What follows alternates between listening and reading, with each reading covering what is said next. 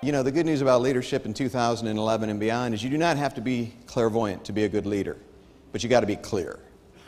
You don't have to be able to predict the future. I have friends that are futurists. I'm amused by the term futurist. I believe that predicting the future is very easy. Predicting it correctly is very hard.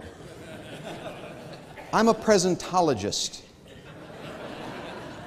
I'm able to figure out pretty much what's happening around me at the time that it's happening. And I think that as leaders today, we have to take a kind of a panoramic view of the world and say, what's important now? What do we need to know? What do we need to do? What do we need to teach? What do we need to communicate? Because clarity is key. Because if we aren't clear, we cannot expect others to understand what it is that we are about.